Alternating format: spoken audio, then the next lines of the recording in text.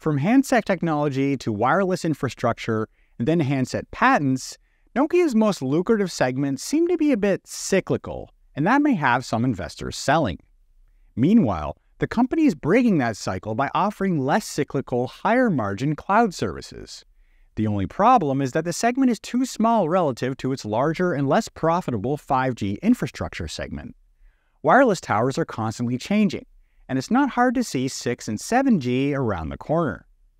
That means Nokia is spending big to keep up, and a new provider to Western markets, Ericsson, has taken some share in recent years.